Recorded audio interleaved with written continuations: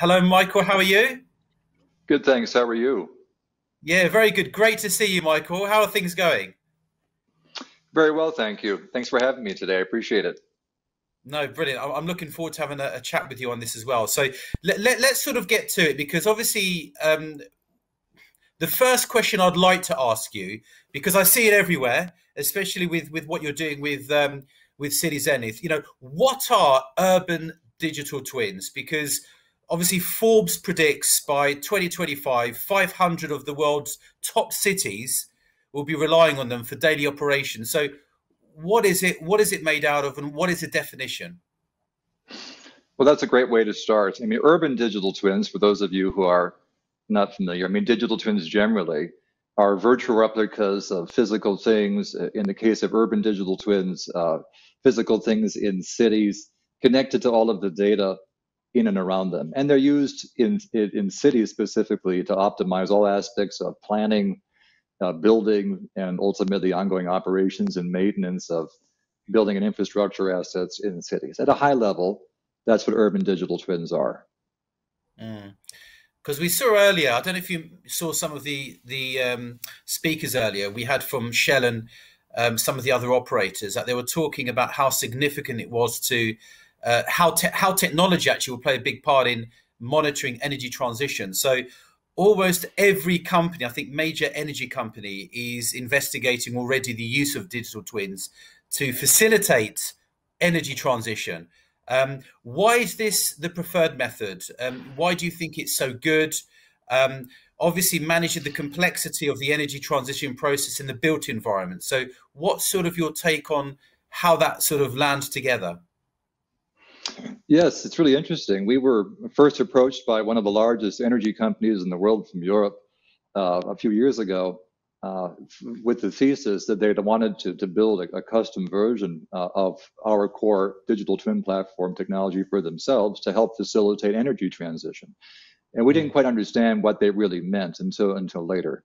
So the model is as follows. And energy transition involves a number of complex simultaneous processes from multiple consultants to planning to monitoring to construction, et cetera. And optimizing all of these, this type of complexity, especially in the built environment, is best managed by tools that are good for that. There really aren't tools that are what we call point tools or specific, either in the oil and gas or built environment sector that do this. Digital twins actually are the first category of technology that can actually aggregate all this information at that scale and then run Mm. analytics at that scale to really make that happen at a city level. So an example would be, one of our favorite companies, NG, out of France and Brussels. They had done a really interesting project for Ohio State University, where they were using a digital twin to really effectively bundle their entire energy transition offering underneath this energy twin. So they could go to the client and they could show the client with their data, this is what you have, and model, this is what's going to happen as we do these different things over the period of this transitioning process, which will include everything from solar implementations to other renewables to green building retrofits to various on we're days Almost. away. We just Nearly leaked there. it. We just leaked it. We're Okay. close Oh, to okay. we're Is close that to good or bad? excellent people. No, it's all good. I'm close to the people there. Fabulous city with great ambitions.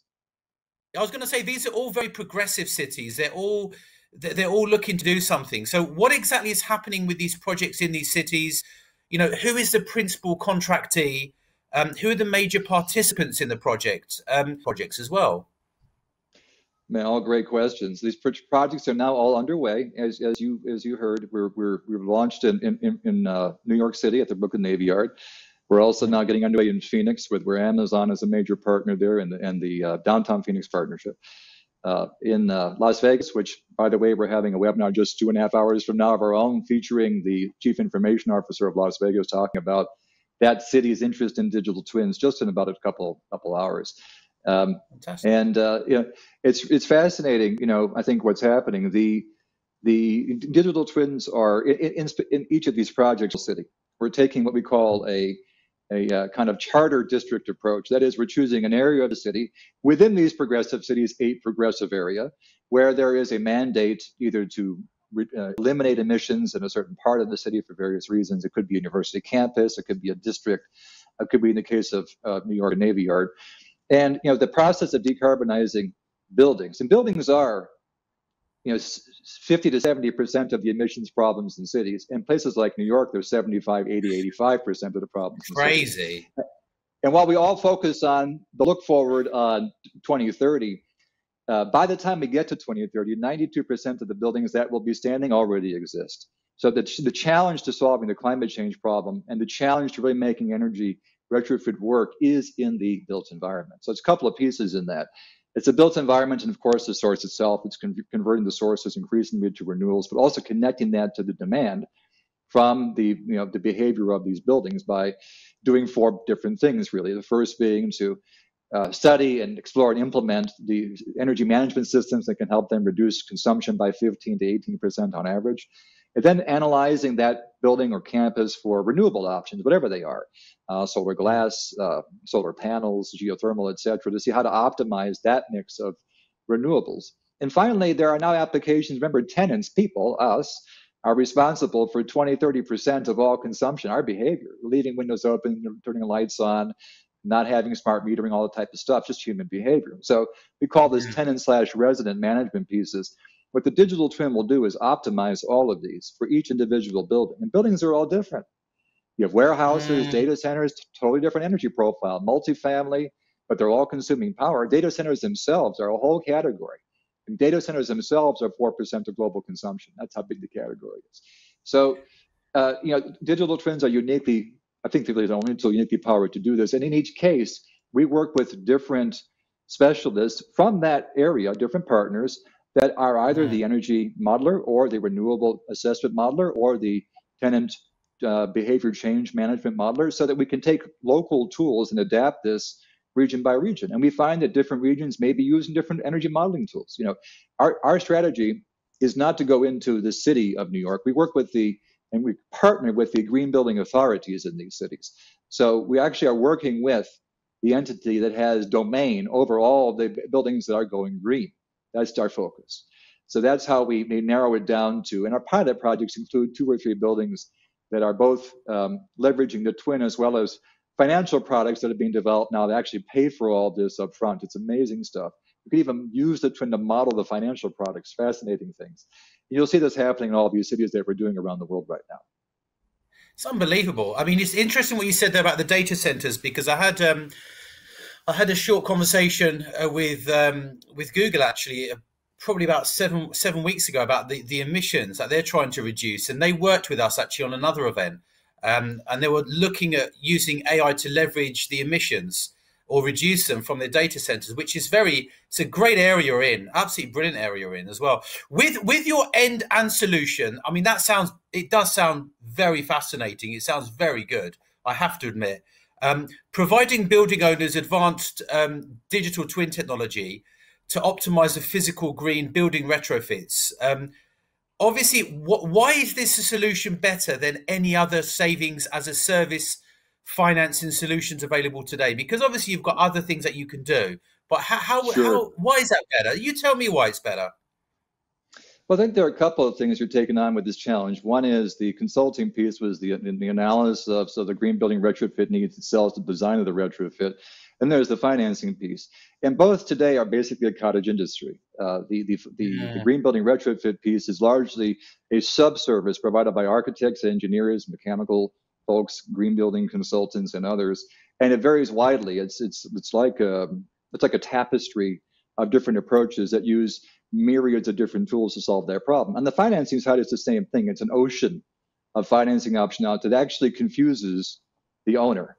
So what the digital twin can do is actually help you narrow down and automate that very manual, labor-intensive, and risky green building retrofit consulting process into plugins, tools, and then being able to continuously optimize and refine that process. And then at the same time, the financial products, being able to automate that. So right now, these energy savings as a service schemes mostly pay back in 10 years.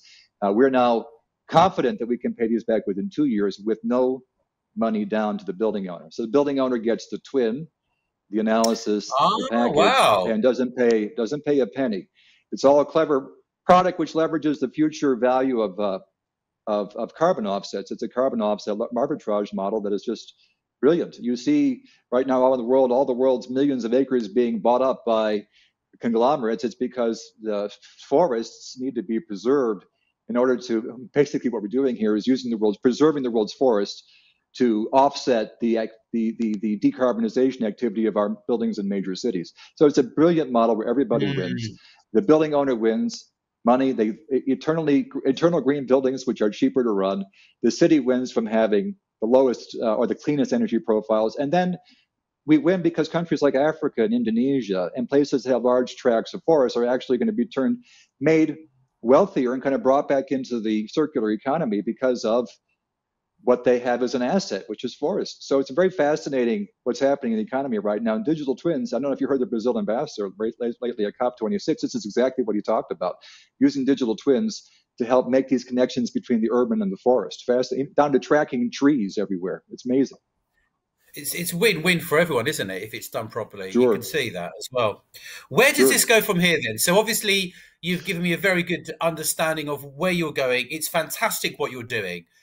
It's pretty groundbreaking, but I understand you're about to announce some major financing that will take you to, I think, was it about 100 cities altogether? So in your model, the city, let's say the local green building authority, local universities, I would assume, and others are all free users. That's right. Let's say you make the initial investment in implementing the digital training platform, let's say in each city, and monetize the offering subsequently. So are you trying to create a standard? We are. We're trying to create a global platform that allows all of the standards to work together, because there are many of them. And we think by focusing uniquely on this particular problem, which is the built environment and infrastructure, really, that should be the baseline for all of this. We also think the city as a site is the right target because they have domain over most energy consumption. 75%, I believe, all emissions come from cities. So yes, we're going to be able to go to 100 cities now with this terrific start we've had, et cetera. And it's a free platform for everyone's use, and the building owners ultimately who derive the most value end up paying a very small amount of money for this over time, and that's why I think it's kind of catching fire the way it is. It is. I see it is everywhere. I think everywhere I've looked, I've seen something positive about it as well. So, final question I would ask you, Michael.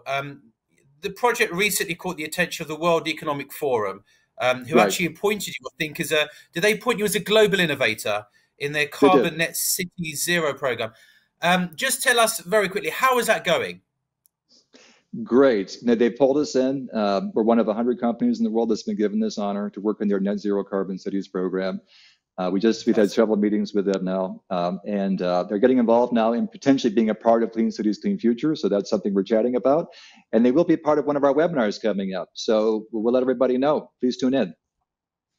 I think that's fantastic to know. Can I ask you just as a sort of final point, how do you see this technology sort of developing? Because obviously we've talked about how it's been very public over the last few years, but do you see many game-changing things happening to digital twins over the next 2 or 3 years as well? Yes, I think that once there's a core platform that takes root, whether candidly out there, I'm very magnanimous, ours or somebody else's, I think people will jump on board en masse. The kind of incoming we have as a small company today, we can't handle. So the interest, I think that the lack of understanding, we understand. But whether they're really missing, I think there's a maturity now of vision that has now sort of taken root in the idea of being able to develop a platform concept that someone can actually manipulate, create, and work on their own as opposed to delivering services. That seems to be what the market is shaking out as. So once that platform really settles in and everyone can use it really easily, a bunch of free users, then it's all going to soar. Yeah, that's what I think as well. It's been brilliant speaking with you. I wish we had a bit longer, to be honest, Mike, because I'd like to ask you a bit more about some of these initiatives. Hopefully next time you can talk about the work you're going to do with Rotterdam as well, and you can sort of give a bit more of an update on that. But it's been absolutely wonderful to have you. It's been an honor having you on the actual event as well. Cityzenith is actually a gold sponsor also for the event. So please feel free to also see their stand on the exhibition booth. I can't even say it properly. But Michael, lovely speaking with you, and I really hope to speak to you again very soon. Thank you, Adam. Thanks, everyone. I appreciate it. Thank you.